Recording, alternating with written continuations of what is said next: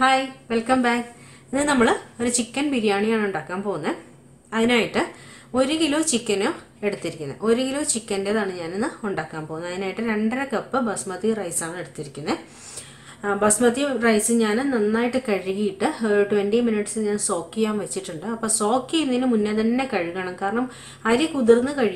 soft. Soft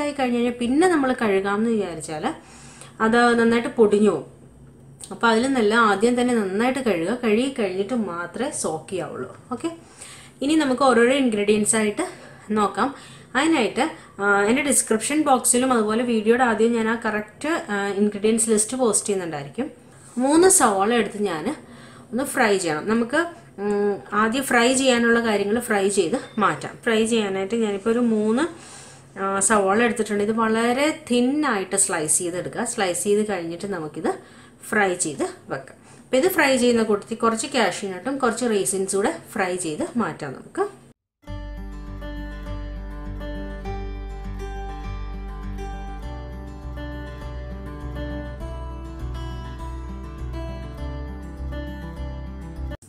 അപ്പോൾ ഞാൻ സവാള സ്ലൈസ് ചെയ്ത് മാറ്റിയിട്ടുണ്ട്.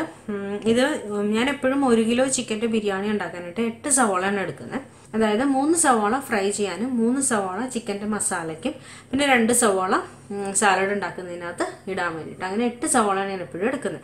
ഒത്തിരി വലിയ സവാളയാണെങ്കിൽ ഒരു 6 എണ്ണമൊക്കെ മതി. എൻ്റെ കയ്യിൽ ഇപ്പോൾ മീഡിയം സൈസ് ആയിട്ടുള്ള സവാളകളാണ് ഞാനൊരു 8 മീഡിയം സൈസ് സവാള എടുത്തിരിക്കുന്നത്. ഓക്കെ, നമുക്കിനി ഇതൊന്ന് ഫ്രൈ ചെയ്യണം. ഇതിൻ്റെ കൂടെ കുറച്ച് കാഷ്യൂ നട്ട് റൈസിൻസ് കൂടെ ഇട്ട് നമുക്കൊന്ന് ഫ്രൈ ചെയ്തെടുക്കാം. അപ്പോൾ ഞാൻ കുറച്ച് എണ്ണ ചൂടാൻ വെച്ചിട്ടുണ്ട്. ഞാൻ സൺഫ്ലവർ ഓയിലാണ് എടുത്തിരിക്കുന്നത്, നെയ്യല്ല. നെയ്ക്കകത്ത് വേണമെങ്കിലും ഫ്രൈ ചെയ്തെടുക്കാം. അപ്പോൾ നമ്മൾ ചോറുണ്ടാക്കുന്ന സമയത്തും കുറച്ച് നെയ്യ് ആഡ് ചെയ്യുന്നുണ്ട്. അപ്പോൾ അത് കാരണം ഞാൻ ആദ്യം ഇത് എണ്ണയിലാണ് വറുത്തെടുക്കുന്നത്. അപ്പോൾ ഈ എണ്ണ തന്നെ നമുക്ക് ലാസ്റ്റിൽ ചിക്കൻ മസാല ഉണ്ടാക്കാൻ നേരമൊക്കെ യൂസ് ചെയ്യാം.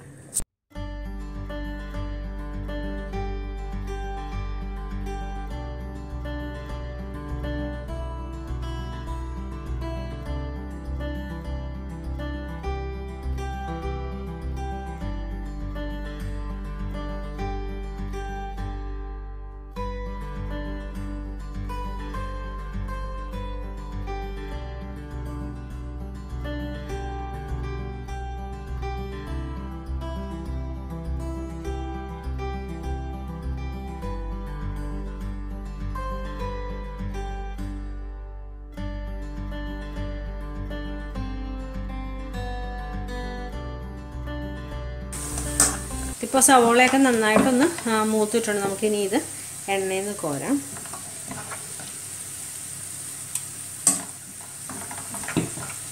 സവോള ഇനി ഇരുന്നൊന്ന് നല്ല ക്രിസ്പി ആയിക്കോളൂ. ഈ സമയത്ത് നമുക്ക് അതിലോട്ടിനി റൈസിൻസ് ഇട്ട് കൊടുക്കാം.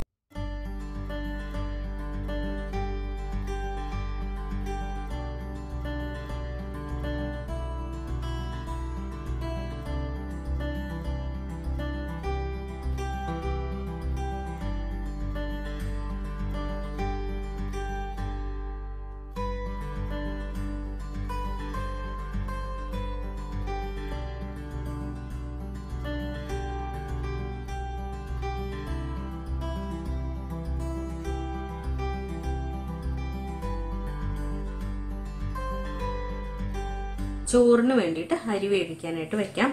ഇപ്പോൾ ബസ്മതി റൈസാണ് എടുത്തിരിക്കുന്നത്, ഇന്ത്യ ഗേറ്റിൻ്റെ. ഇത് 2.5 കപ്പ് അരിയുണ്ട്. ഞാൻ വൃത്തിയായിട്ട് കഴുകി സോക്ക് ചെയ്ത് വെച്ചിരുന്നതാണ്. 20 മിനിറ്റ് സോക്ക് ചെയ്ത് കഴിഞ്ഞിട്ട് ഞാൻ വെള്ളം കളഞ്ഞ് ഇതുപോലെ സ്ട്രെയിനറിൽ വെള്ളം കളയാനായിട്ട് വെച്ചിരിക്കുകയാണ്. അപ്പോൾ സോക്ക് ചെയ്യുന്നതിന് മുന്നേ തന്നെ കഴുകാനായിട്ട് നോക്കുക. സോക്ക് ചെയ്യുമ്പോൾ അരി നല്ല സോഫ്റ്റ് ആവും. സോഫ്റ്റായി കഴിഞ്ഞ് കഴിഞ്ഞാൽ ഇത് നമുക്ക് പെട്ടെന്ന് മുറിഞ്ഞു പോകും. അപ്പോൾ അങ്ങനെ മുറിഞ്ഞു പോകും. നമ്മൾ സോക്ക് ചെയ്തിട്ടാണ് കഴുകുന്നതെങ്കിൽ അരിയെല്ലാം മുറിഞ്ഞു പൊടിഞ്ഞു പോകും. അപ്പോൾ അതുകൊണ്ട് എപ്പോഴും വൃത്തിയായിട്ട് കഴുകി കഴിഞ്ഞിട്ട് സോക്ക് ചെയ്യുവാണെങ്കിൽ നമുക്ക് ആ ഒരു അരി പൊടിഞ്ഞു പോകുന്നുള്ളൊരു ടെൻഷൻ വേണ്ട. അപ്പോൾ ഇനി നമുക്കിത് വേവാൻ വെക്കാം. വേവിക്കാനായിട്ട് ഞാൻ ഇതുപോലെ വലിയൊരു പാത്രം എടുത്തിട്ടുണ്ട്. കാരണം ഇതിൽ തന്നെയാണ് ഇനി ബിരിയാണി സെറ്റ് ചെയ്യുന്നത്. അപ്പോൾ അത് കാരണം നമുക്ക് ഇതുപോലെ വലിയൊരു പാത്രത്തിൽ തന്നെ അരി വേവിക്കാം. നിങ്ങൾക്ക് വേറെ ഏതെങ്കിലും യൂഷ്വലി അരി വേവിക്കുന്ന പാത്രത്തിൽ വേണമെങ്കിലും വേവിക്കാം. അപ്പോൾ അതിനായിട്ട് ഞാൻ ഈ വലിയൊരു പാത്രത്തിലോട്ട് നമുക്ക് ആവശ്യത്തിന് വെള്ളം ഒഴിക്കാം.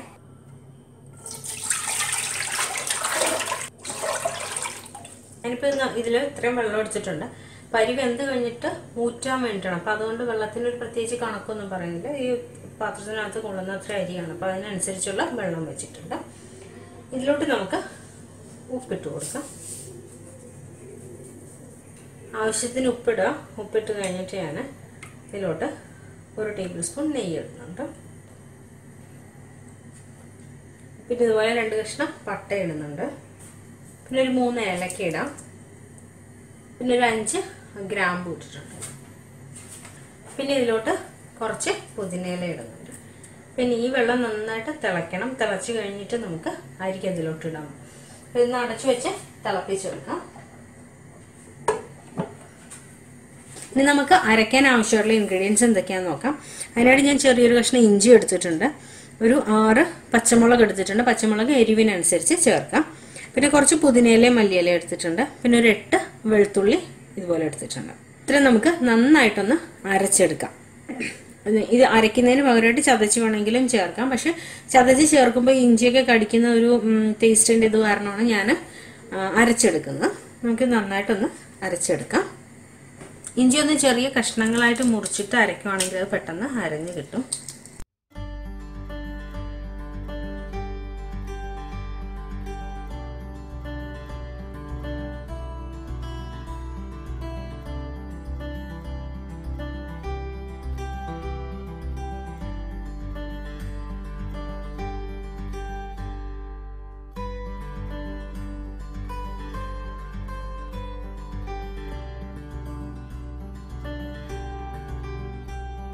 ഇത് നന്നായിട്ട് അരച്ചെടുക്കണമെങ്കിൽ കുറച്ച് വെള്ളം നമുക്ക് ചേർക്കാം. അപ്പം ഞാനൊന്ന് കറക്കി എടുത്തിട്ടുണ്ടെങ്കിൽ കുറച്ച് വെള്ളം കൂടി ഒഴിച്ചൊന്ന് അരച്ചെടുക്കാം.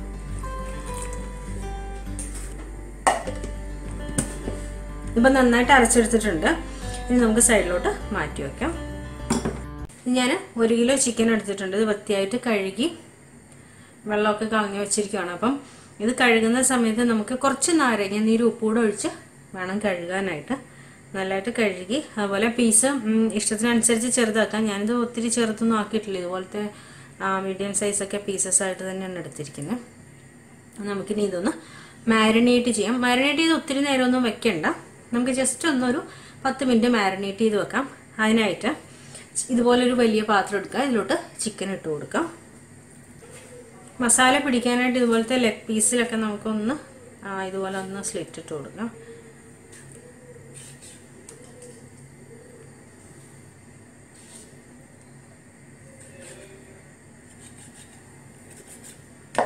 ഇതിലോട്ട് നമുക്ക് ഉപ്പിട്ട് കൊടുക്കാം. പിന്നെ ഒരു 1/2 ടീസ്പൂൺ മുളക് പൊടി. ഇത് കാശ്മീരി മുളക് പൊടിയാണ്. പിന്നെ ഒരു 1/4 ടീസ്പൂൺ മഞ്ഞൾപ്പൊടി. ഇതിട്ട് നന്നായിട്ടൊന്ന് മാരിനേറ്റ് ചെയ്ത് വെക്കാം.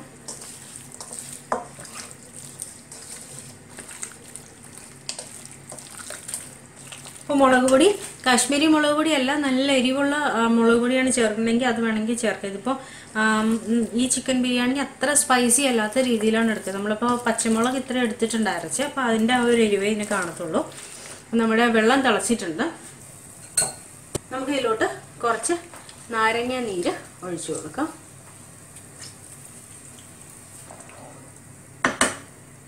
ഇനി നമുക്ക് ഈ അരി ഇട്ട് കൊടുക്കാം. ഇതിപ്പോൾ ഒന്ന് 3/4 വേവാകുമ്പോൾ നമുക്ക് ഊറ്റിയെടുക്കണം. അപ്പോൾ അതിനായിട്ട് ഒരുപാട് വേവാതെ ശ്രദ്ധിക്കണം. ഇത് അരി ഇപ്പം 3/4 വേവായിട്ടുണ്ട്. ഈ സമയത്ത് നമുക്കിത് ഓഫ് ചെയ്ത് ഊറ്റി വെക്കാം. അത് കഴിഞ്ഞിട്ട് നമുക്ക് ചിക്കൻ മസാല ഉണ്ടാക്കാം. അപ്പം ഞാൻ അരി വേവിച്ച ആ ഒരു പാത്രം തന്നെയാണ് എടുത്തിരിക്കുന്നത് ബിരിയാണി ഉണ്ടാക്കാനായിട്ട് ചിക്കൻ മസാലയ്ക്കും. പിന്നെ ഞാൻ സെറ്റ് ചെയ്യുന്നത് ഈ ഒരു പാത്രത്തിലായിരിക്കും. അപ്പോൾ ഇതിലോട്ട് നമുക്കിനി എണ്ണ ഒഴിക്കാം. പാത്രം ചൂടായിരിക്കുകയാണ്. എണ്ണ നമ്മൾ നേരത്തെ സവോള വറക്കാനായിട്ട് എടുത്ത ആ എണ്ണ തന്നെ ചേർക്കാം.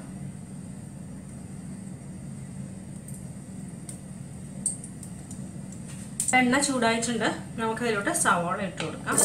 ഞാനൊരു 3 മീഡിയം സൈസ് സവോളയാണ് എടുത്തിരിക്കുന്നത്.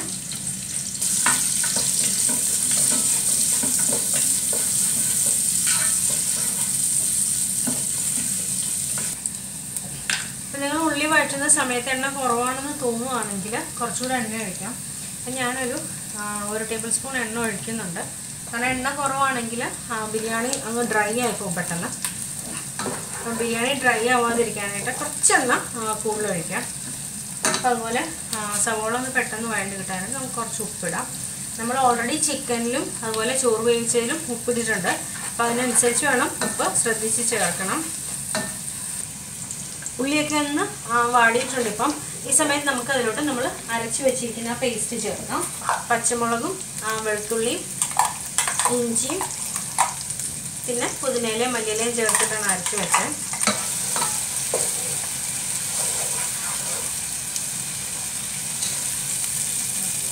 ഇഞ്ചിയുടെയും ഈ പച്ചമുളകിൻ്റെയും വെളുത്തുള്ളിയുടെ ഒക്കെ പച്ചമണമൊന്ന് മാറുന്നിടം വരെ നമ്മളൊന്ന് വഴറ്റണം. അപ്പോൾ ഇഞ്ചിയുടെയും വെളുത്തുള്ളിയുടെയൊക്കെ പച്ചമണം മാറിയിട്ടുണ്ട്. അത് എണ്ണയിൽ മൂത്തിട്ട് നല്ല മണം വരുന്നുണ്ട്. നമുക്കിതിലോട്ട് 1/4 ടീസ്പൂൺ മഞ്ഞൾപ്പൊടി ഇടാം. മഞ്ഞൾപ്പൊടി ഓൾറെഡി നമ്മൾ ചിക്കനിൽ ഇട്ടിട്ടുണ്ട്, എന്നാൽ ഇതിലൂടെ കുറച്ച് മഞ്ഞൾപ്പൊടി ഇടാം. 1/2 ടീസ്പൂൺ മുളക് പൊടി നമ്മൾ ചിക്കനിൽ ഇട്ടിട്ടുണ്ട്, അതിൻ്റെ കൂടെ ഒരു 1/2 ടീസ്പൂൺ മുളക് പൊടി ഇടാം.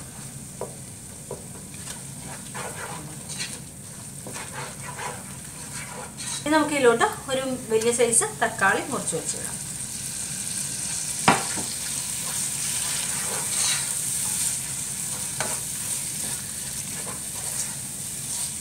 നന്നായിട്ട് പഴുത്ത തക്കാളിയാണ്, അതാകുമ്പോൾ ഇതിൽ കിടന്ന് നന്നായിട്ട് ഉടഞ്ഞ് കിട്ടിക്കോളും. ഇനി നമുക്ക് ഒന്ന് അടച്ചു വെക്കാം. അടച്ചു വെച്ച് തക്കാളി ഒന്ന് വേവിച്ചെടുക്കാം. മീഡിയം ഫ്ലെയിമിലോട്ടൊന്ന് ആക്കിയിട്ട് വേണം ഇത് അടച്ചു വെക്കാനായിട്ട്.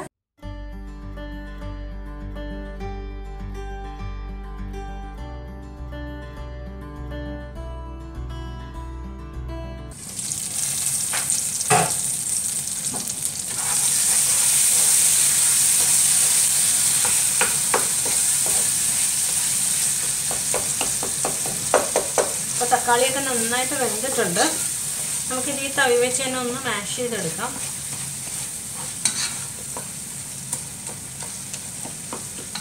ഇതിൽ ഞാൻ ബിരിയാണി മസാല ഇതുവരെ ഇട്ടിട്ടില്ല. അത് നമുക്ക് ചിക്കൻ ഒന്ന് പകുതി വേവായി കഴിഞ്ഞിട്ട് ഇടാം.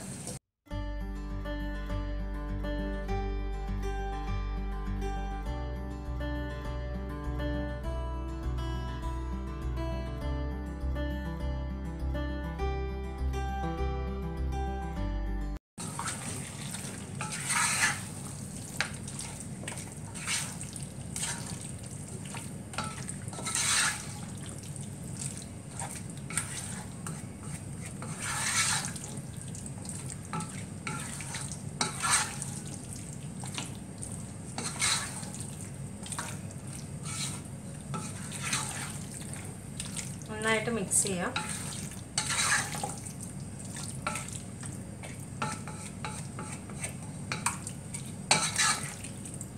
നന്നായിട്ട് മിക്സ് ചെയ്ത് നമുക്ക് അടച്ചു വെച്ച് വേവിക്കാം.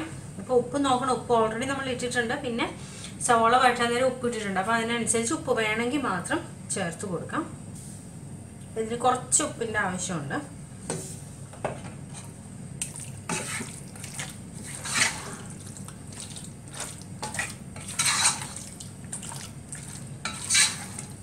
ഇനി നമുക്ക് അടച്ചു വെച്ച് വേവിക്കാം. ഇതിൽ വെള്ളം ഒഴിക്കണ്ട, ചിക്കൻ്റെ വെള്ളം എന്തായാലും ഇറങ്ങി വരും. ചിക്കൻ്റെ വെള്ളം ഇറങ്ങി വന്ന് കഴിഞ്ഞിട്ട് വേണമെങ്കിൽ മാത്രം നമുക്ക് വെള്ളം ചേർക്കാം.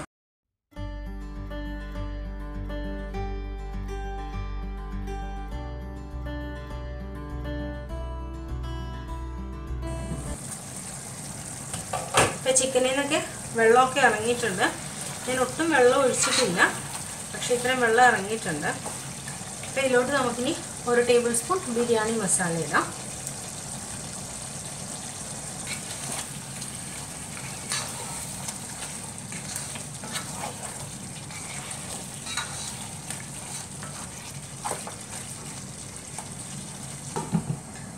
അടച്ചു വെച്ച് ഒന്നുകൂടെ നന്നായിട്ട് വേവിച്ചെടുക്കാം.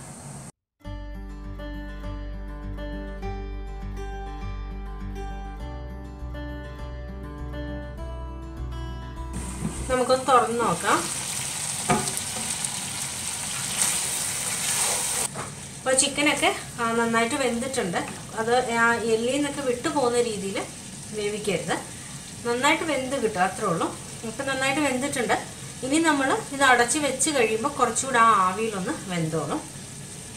അപ്പം ഇനി നമുക്കിതിലോട്ട് ചോറിട്ട് കൊടുക്കാം.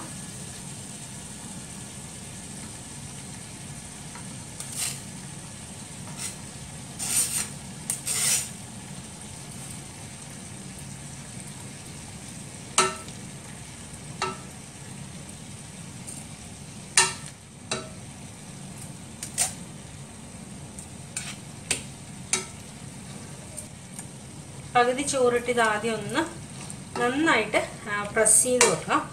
എന്താണെന്ന് വെച്ചാൽ നമ്മൾ മൊത്തമായിട്ടിട്ട് മിക്സ് ചെയ്യത്തില്ല ചോറ്.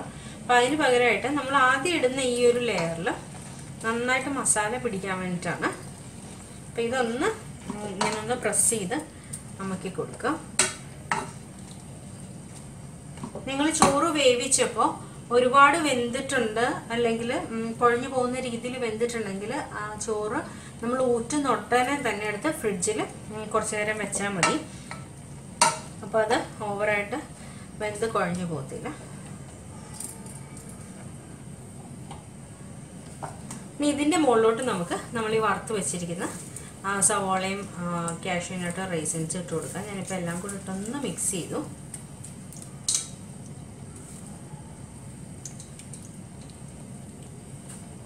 ബാക്കി ചോറോട് ഇട്ട് കൊടുക്കാം.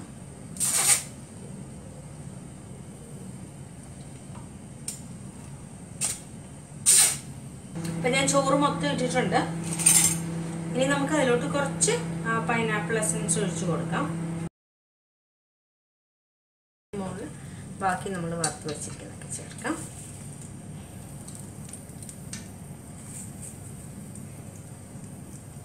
ഇതൊക്കെ എല്ലാം ചേർത്ത് കഴിഞ്ഞിട്ട് നമുക്കിനി നന്നായിട്ട് അടച്ചു വെക്കാം.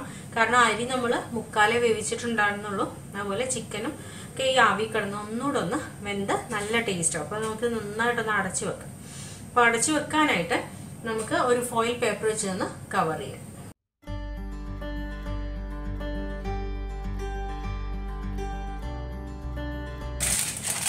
ഞാൻ സ്റ്റൗ ഇതുവരെ ഓഫ് ചെയ്തിട്ടില്ല, ലോ ഫ്ലെയിമിൽ തന്നെ വെച്ചിരിക്കുമായിരുന്നു. ഇനി നമുക്ക് സ്റ്റൗ ഒന്ന് മീഡിയം ഫ്ലെയിമിലോട്ടാക്കാം. ആക്കി ഒരു 2 മിനിറ്റ് കഴിയുമ്പോൾ ഓഫ് ചെയ്യാം. അധികം നേരം വേണ്ട, 2 മിനിറ്റിൻ്റെ ആവശ്യമുള്ളൂ. ഇപ്പോൾ 2 മിനിറ്റ് ആയിട്ടുണ്ട്. ഞാനിത് ഓഫ് ചെയ്ത് വെക്കുവാണ്. ഇനി ഇപ്പോഴെങ്കിലും നമുക്ക് തുറക്കണ്ട, ഒരു 15 മിനിറ്റ് കഴിഞ്ഞ് തുറക്കാവുള്ളൂ. ഇപ്പോൾ ഒരു 15 മിനിറ്റ് ആയിട്ടുണ്ട്. നമുക്കൊന്ന് തുറന്ന് നോക്കാം.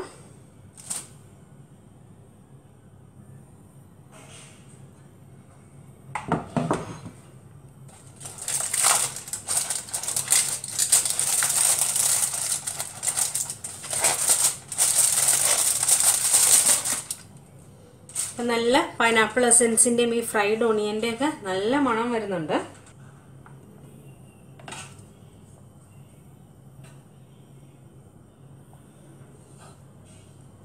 നമുക്ക് ഈ മുകളിലത്തെ ലെയർ ഒന്ന് മിക്സ് ചെയ്തെടുക്കാം.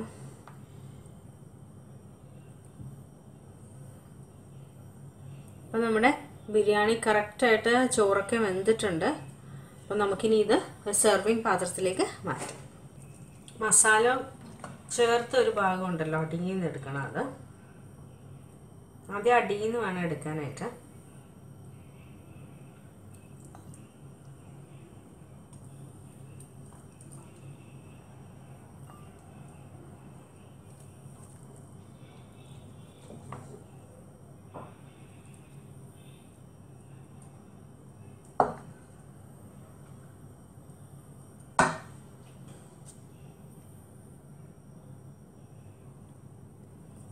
നമ്മുടെ ബിരിയാണി റെഡി ആയിട്ടുണ്ട്. ആ മസാലയോട് ചേർത്ത് വേണം ആദ്യം എടുക്കാനായിട്ട്. എന്നിട്ട് മുകളിൽ കുറച്ച് അധികം മസാല ഇല്ലാത്ത ചോറിട്ട് അങ്ങനെ വേണം സെറ്റ് ചെയ്യാനായിട്ട്. പിന്നെ എല്ലാം കൂടെ മിക്സ് ചെയ്ത് കഴിക്കാനാണ് ഇഷ്ടമെങ്കിൽ നമ്മളിങ്ങനെ സെറ്റ് ചെയ്യേണ്ട ആവശ്യമില്ല. നമുക്ക് വിളമ്പുന്നതിന് മുന്നേ ആയിട്ട്, സെർവ് ചെയ്യുന്നതിന് മുന്നേ ആയിട്ട് നന്നായിട്ട് ഇളക്കിയെടുക്കാം. ഞാനിപ്പോൾ ഇങ്ങനെയാണ് സെറ്റ് ചെയ്തത്. അപ്പം മസാല അധികം ഇഷ്ടമില്ലാത്തവർക്കാണെങ്കിലും കഴിക്കാനായിട്ട് ഇതായിരിക്കും സൗകര്യം. നമുക്ക് പെട്ടെന്ന് ഉണ്ടാക്കിയെടുക്കാൻ പറ്റുന്ന ഒരു ബിരിയാണിയാണിത്. അധികം സ്പൈസി ഒന്നുമല്ല, കുട്ടികൾക്കൊക്കെ ഒരുപാട് ഇഷ്ടപ്പെടും. എല്ലാവരും ട്രൈ ചെയ്ത് നോക്കണം. വീഡിയോ ഇഷ്ടപ്പെട്ടാൽ ലൈക്ക് ചെയ്യാനും ഷെയർ ചെയ്യാനും സബ്സ്ക്രൈബ് ചെയ്യാനും മറക്കരുത്. Okay, by.